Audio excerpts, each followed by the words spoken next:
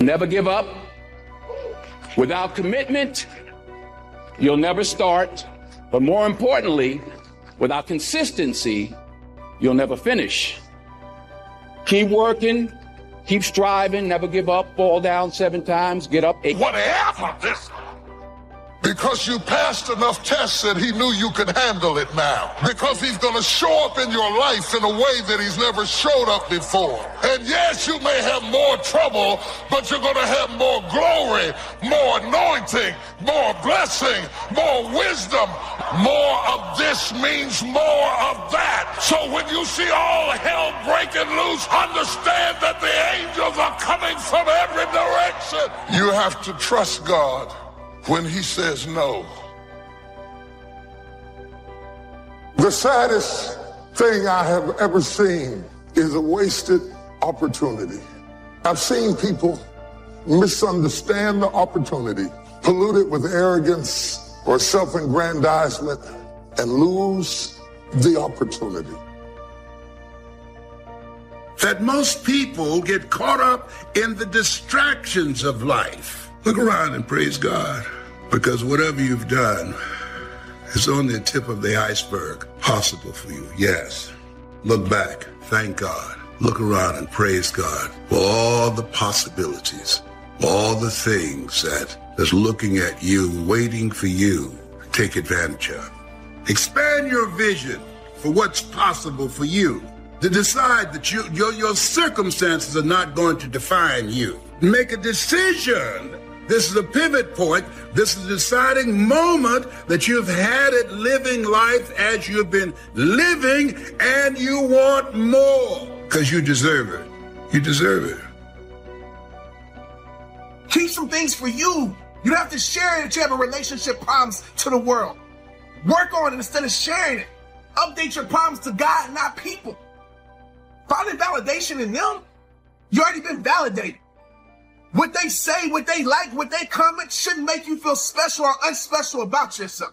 So stop letting people make you feel different. Stop sharing all of the visions and ideas that God sends you. Do it. Stop trying to talk people into what God told you to do. Just do it. You're pretty much not doing anything that hasn't been done before, but sometimes, in most cases, God will send these individual, bold visions. You end up letting people talk you out of something that's inside of you that you're supposed to do.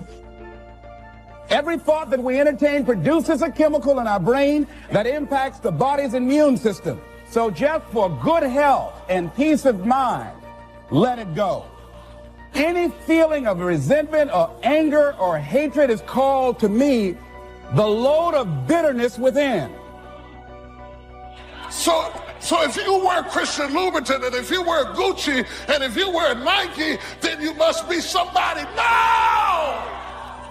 You cannot have a possession-based understanding of who you are. Give me that job, it'll make me important. If you weren't important before you got it, you won't be important after you get it. One way God vindicates you is he promotes you in the presence of your enemies. He doesn't do it in private, but in public, so that those that left you out, they will see you promoted, honored, in a position of greater influence.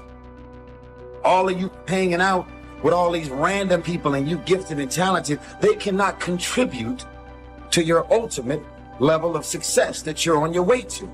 They can't inspire you to go to that next level because they're not even on your same level of thinking. Greatness is not popularity. It's not how many Twitter followers you have. If you get busy worrying about does everybody know how good I am and how great I am, you'll sacrifice your greatness for popularity. Greatness just does what it does, and people discover the greatness. They see it in you. We must set up our inner boundaries, or our thoughts will be confused. And with confused thoughts, we'll end up being confused, hopelessly lost. By not being prepared, you make the choice of getting caught in some of life's unpleasant circumstances, failures, personal losses. By not being prepared, it's your choice. Now here's the other side of it. By being prepared, you increase your chances of success. When things go wrong, they always seem to happen at once, and they just compound on top of each other. And it's pretty easy sometimes to feel beat when you're faced with all those issues and all those problems, and they all hit you at the same time. Let me tell you, that doesn't mean give up. It means it's time for you to fight harder, to dig in. It means it's time for you to go on the war path. What do you want? What do you see for yourself? Look ahead. What do you see for you? Look beyond your circumstances. Expand your vision.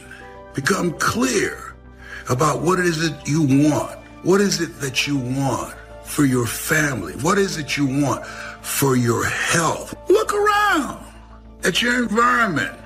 Does it feed you? Does it fuel you? Does it motivate you? Does it inspire you? Or does it drain you? Does it deplete you? Is it compromising your power, your circumstances? Very important. If you take yourself and you put yourself in a new environment, new genes turn on in your nervous system. They encode for new proteins. You're full of biological potential that won't be realized unless you move yourself around in the world into different challenging circumstances, and that'll turn on different circuits. It's that by exposing yourself to different environments, you put different physiological demands on yourself all the way down to the genetic level, and that manifests new elements of you. Because you take yourself out of your dopey little village, and that's just the little bounded you that everyone knows and that isn't very expanded. And then you go somewhere dark and dangerous, and while you do that, you have adventures and they toughen you and pull more out of you, partly because you're becoming informed. Time and change are the raw materials of life. These are two things you can't stop, and they keep moving. And they build your life. Time and change are building blocks. In other words, time and change are the only commodities in life that every human have in common. All of us are given 24 hours every day. A lot of people just showing up in life. A lot of people just get up in the morning, go to the job just to pull a check down, watching the clock coming in.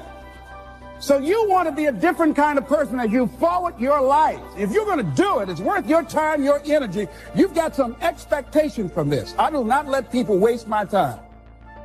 If there's considerable time that passes between the moment of awareness and the time of our implementation, then that is called procrastination.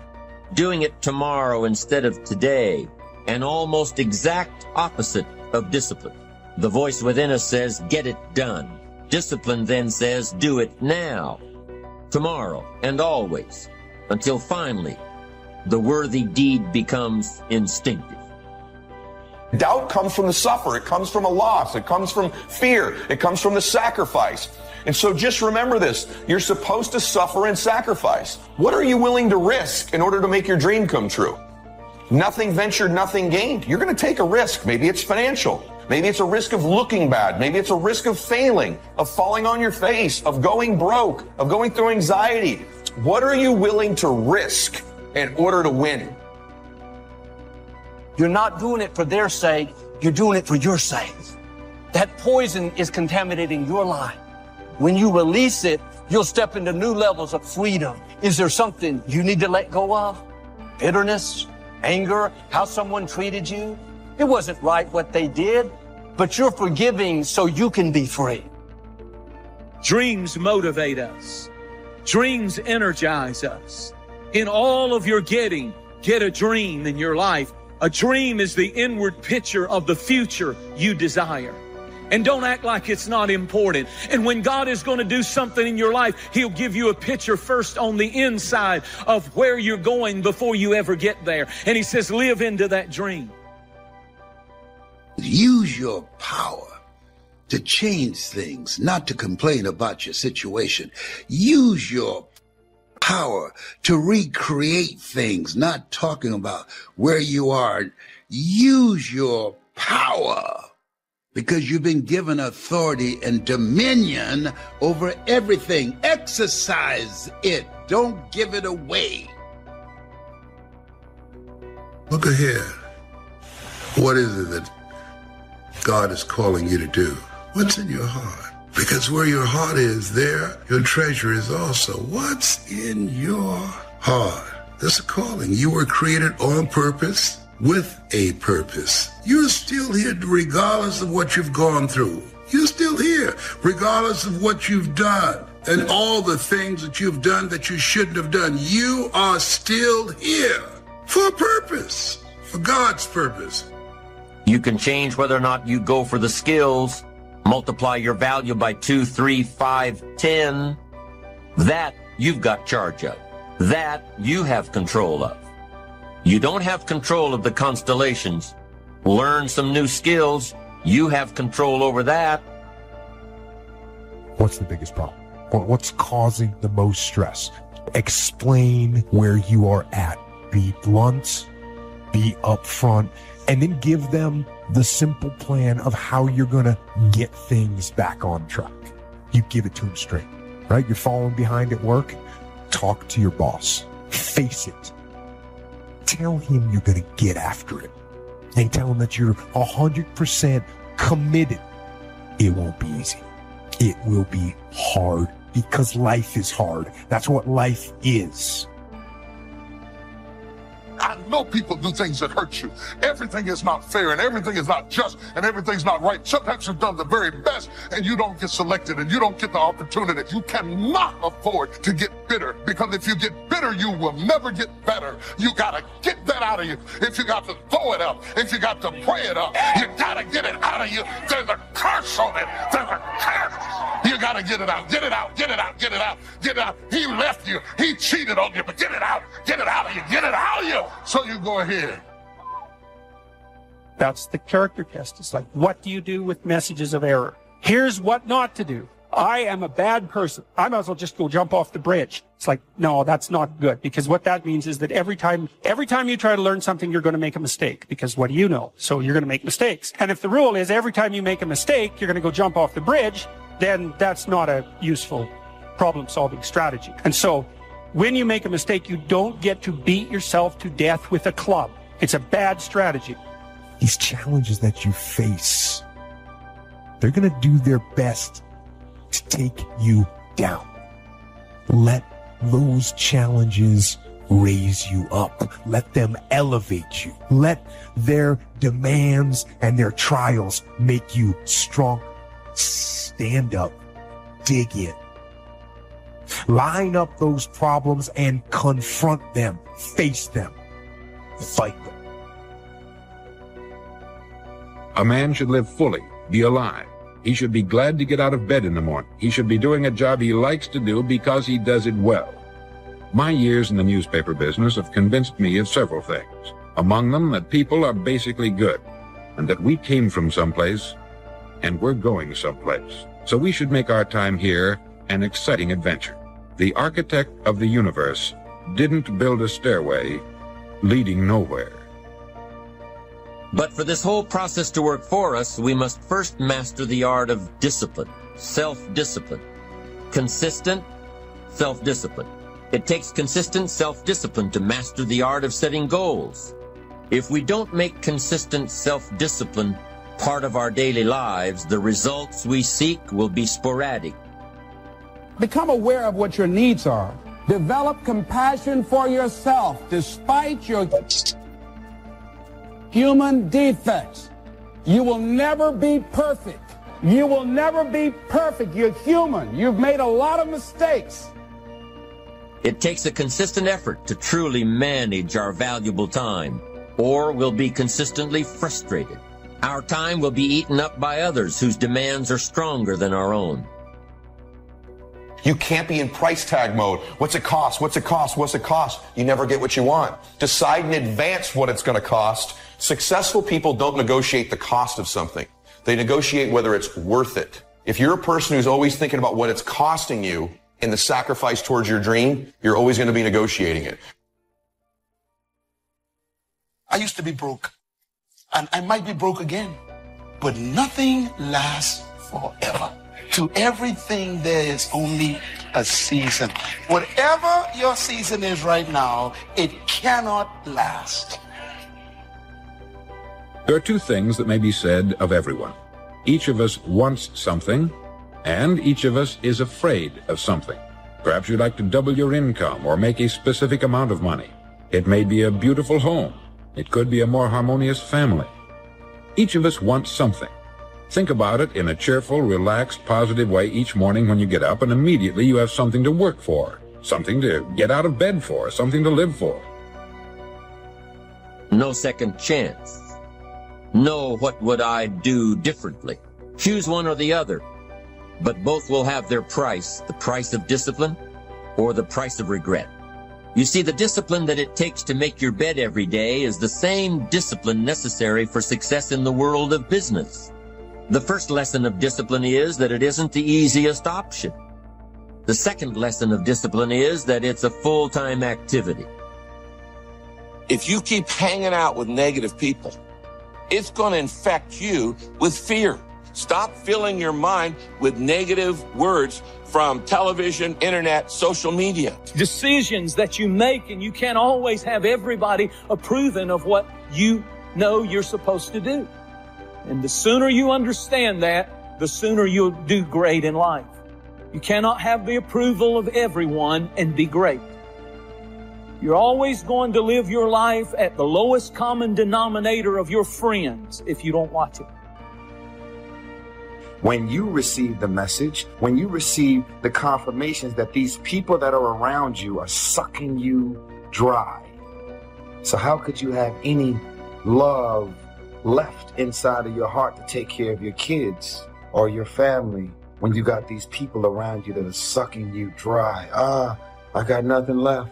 I'm going down. I'm melting. So feeling safe and feeling secure is very important to me, and I think it's very important to every single person. I think that God created us to feel safe, secure, confident, and bold.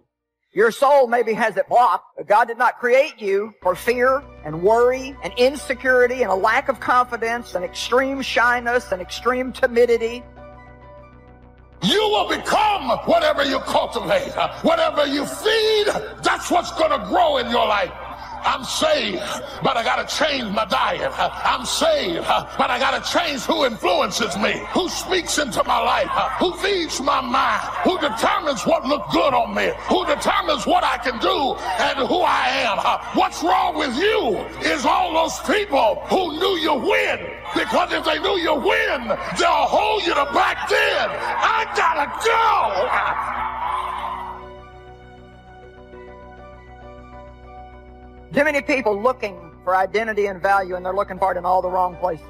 They look for it in what they do, who they know, what they own, what they look like. And I think that we need to do our best to look as good as we can. All I can say is take what God's given you and do the best you can with it. But don't be comparing yourself with somebody else.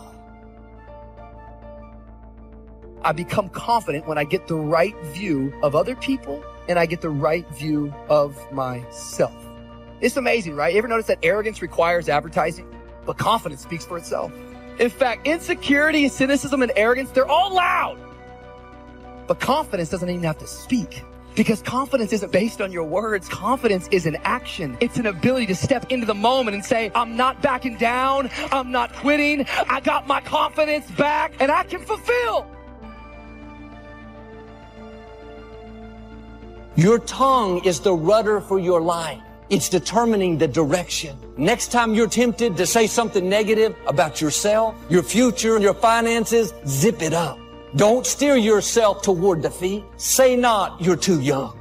Say not, you can't accomplish your dreams. God wouldn't have given them to you if you weren't well able. Why are you living a life to impress them? Why are you placing value on what they think? Doing all these things to impress them. Why? I'll tell you something right now, man. You need to place value on the people who love you at your worst.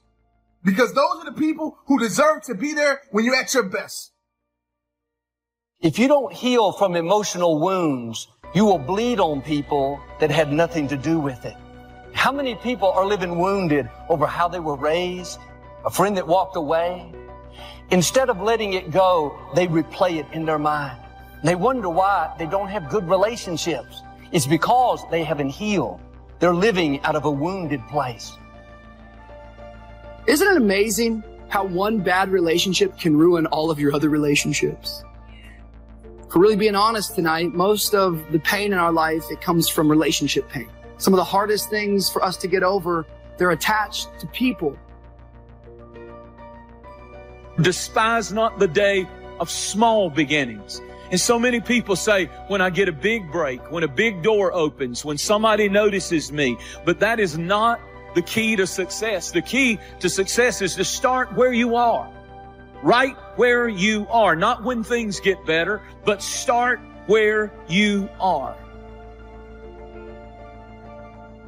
The only thing worse than one who is inconsistent in applying their self-imposed disciplines is one who has never considered the need or the value of discipline at all, changing loyalties and shifting frequently from one commitment to another, leaving behind a trail of broken friendships and unfulfilled promises, all because of a discipline that was either non-existent or imposed so infrequently that it was ineffective. People who do not line up with how you think about yourself. The mind then becomes the battleground. The mind, Satan is always trying to do battle to take over your mind with warfare. Some of you is fighting your thoughts right now.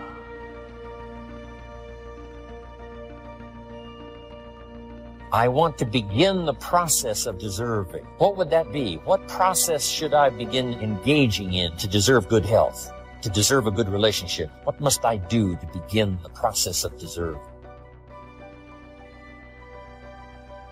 There's enough people that are telling us we can't do it, that we're not good enough. Why do we want to tell ourselves that? We know for a fact that thoughts influence actions. We need to get our own self-affirmations. There need to be quiet moments in your bedroom, quiet moments when you're brushing your teeth, that we need to reaffirm, I am the captain of my ship and the master of my fate.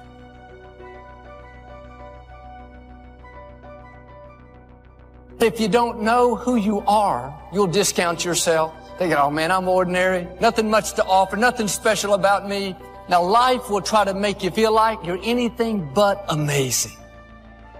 Disappointments, betrayals, rejection will try to steal your sense of value. But all through the day, despite what thoughts are telling you, despite who left you out, you need to remind yourself, I am amazing. I have been wonderfully made. Don't go around feeling ordinary when in fact you're extraordinary. People may try to make you feel average.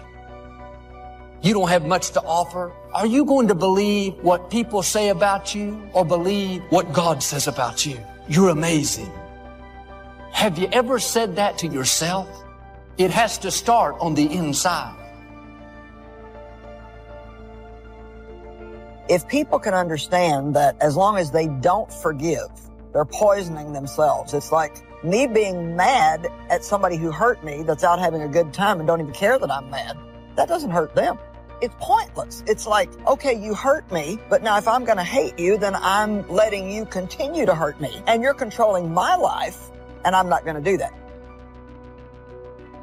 It is your values. It is your ethics. It is how you make choices that get you promoted. It is not your strength. It is not your talent. It is not how you fight. It is not how you draw. It is not your intellectualism. It is your values. So that when you are backed up against the wall and you have to make a decision, true leadership is how you make decisions in the moment. What do you care the most about? Being seen or being connected?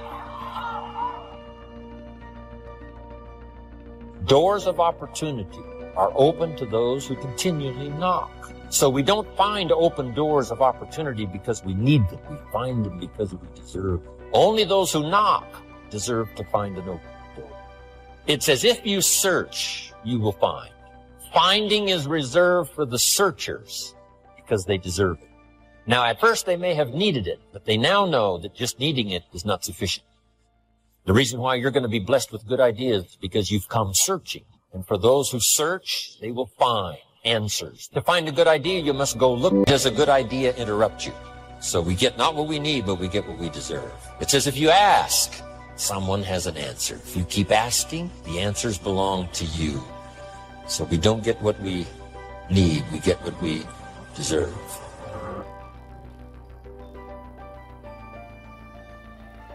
Living in mourning is going to keep the new doors from opening. You have to heal so you can see the new relationships, the new opportunities. And the quicker you let things go, the easier it is. Your time is valuable. That's a distraction trying to get you off course. But this is a verse you must remember all your life. It says, man's days are determined. That means you don't decide how long you live. Your life is on a timer. Extreme environments will turn you into a different creature. Extreme environments will make you move differently. It can happen in the midst of a dark depression, even in the middle of a gut-wrenching heartbreak, in the midst of unimaginable loss. It can happen. My question to you is, what's about to change inside of you that's going to make people think you can defy gravity? It takes discipline to plan. It takes discipline to execute our plan. And it takes discipline to change either our plan or our method of executing that plan if the results are poor. It takes discipline to ponder the value of someone else's opinion when our pride and our arrogance leads us to believe that we are the only ones with the answers. What are your expectations? What do you expect to get from life? What do you expect to get from your relationships? What is your ideal day? What is it that you expect from this journey that you're involved in? People that have a strong sense of self-approval, they have high expectations for themselves and from others. I must be great. I'm pretty. I must be great. I have this. Validation that comes from stuff is never God. I'm really rubbing the grain. Y'all with me? Are you still with me? You can't wear a watch until who made it? You step on the runway. What are you wearing? You got everybody's name on you but your own. So no one is better or less when it comes to time and change. You become what you are by how you use your 24. You have no idea how strong you are. You're not in this thing, life, by yourself. But one of the things that I know about this thing called life, recognize what had happened, the role that I played in it, I had to keep it moving. Got to keep it moving. Each of us must live off the fruit of his thoughts in the future, because what you think today and tomorrow, next month and next year, will mold your life and determine your future. You're guided by your mind. You have built-in greatness. You have built-in power to handle whatever life throws at you. And life is going to be throwing a lot of stuff. Nobody's going to be spared. That's why Viktor Frankl called it unavoidable suffering. But suffering is a choice, because you can suffer or you can choose to do whatever you need to do to overcome whatever you are stuck in right now. Never underestimate the power of influence and associations, and never underestimate the power of your own consistent self-discipline. Sleep late, show up late. Waiting is always easier than acting. Imagine what life would be like if we didn't have to make our bed in the morning. Wouldn't it be fascinating if we didn't have to do these things? What do you suppose would become of us? You're right, not much. One of the great distractions of chasing our dreams is this thing that goes off in our head as we're negotiating the price we're paying. Is it getting too high? Is it too much? And you'll have people in your ear, it's too big a sacrifice. You're going through too much. It distracts all your focus. You can't be executing and negotiating simultaneously. So negotiate it now.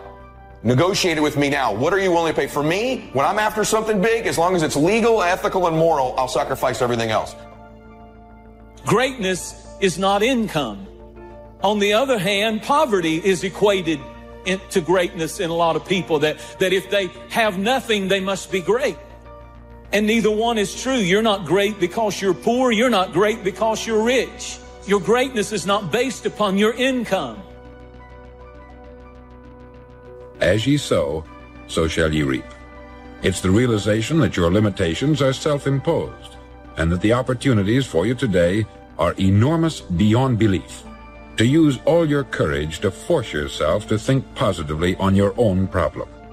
To let your marvelous mind think about your goal from all possible angles.